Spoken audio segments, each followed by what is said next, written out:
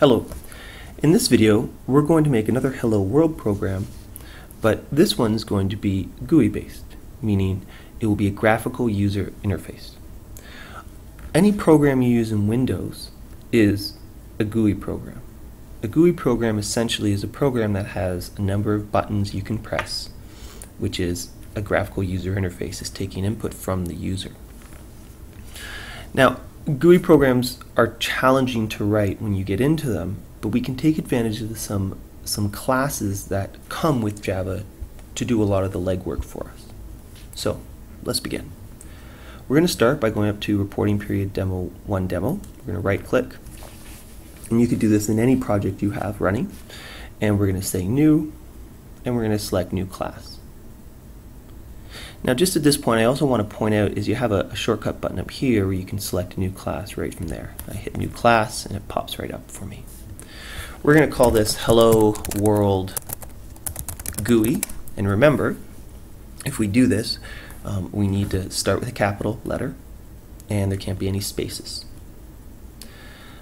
Everything else is going to be the same, except I want to include public static void main strings args. You really should memorize that header.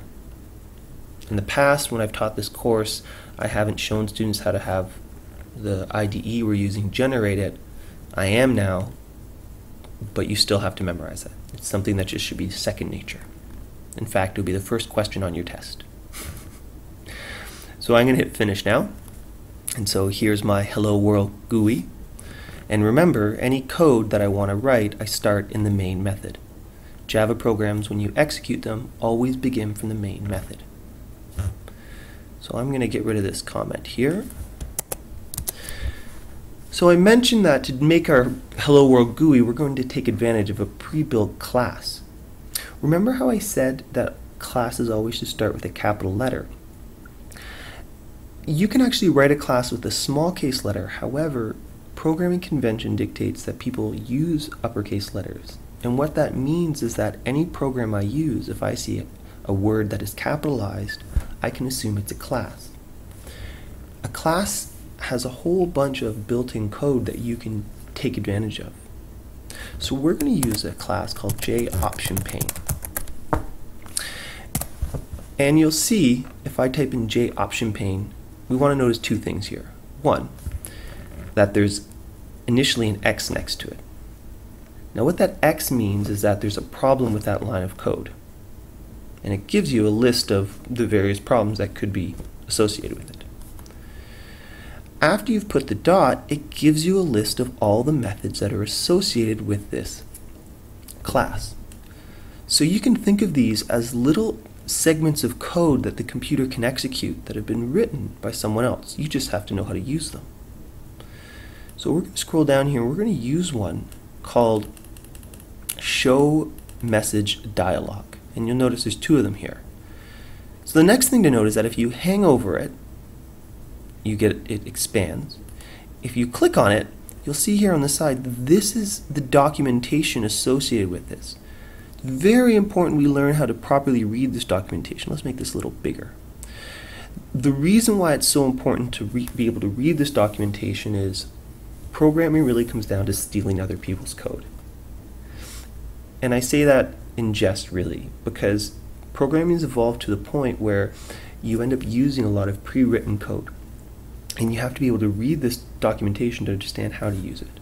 So the way we read it is as follows. This word here means what it returns. Void means it returns nothing. This is the name of the method, so in this case it's show message dialog. What's contained inside the brackets are what are called parameters. We're at the point in our programming career where we don't know what a component is yet or what an object is. So at this point I'm just going to tell you that this requires two things.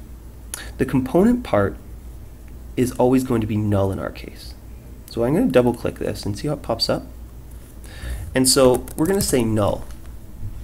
The component simply means if you were going to put this inside of another window, you can tell it where to put it. But for now we're going to use the word null, and null in computer science at this point we can think of it as meaning nothing. The next thing is the message. So So the message here is going to be hello world GUI. And then I put a semicolon. Now what you might have noticed at one point is you might have noticed up here that this line appeared. This is an import statement. And Eclipse will automatically generate a lot of these import statements for you. But it's important to know where they come from. If you're using classes that are built into Java, you have to tell the program where they are. And we'll explore those in more detail later. If I delete this line here, let's just delete this for a second, you'll see this will become an X. So what you can do here is you can, if you ever have a situation like this, you can right click on this. Oh. You can come to this. There we go, we can left click on it and we can say import JOption pane. And you'll watch, if you click this, there's our import statement appears. So now we save this and we run it. And there's my Hello World GUI. It is a pop-up. All the code is pre-written that makes this window appear and do these things. And the program actually stops until I click the OK button. So if I make another one, let's make another one, JOption pane.show message dialog, always null, hello again. And now if let's hit debug this time.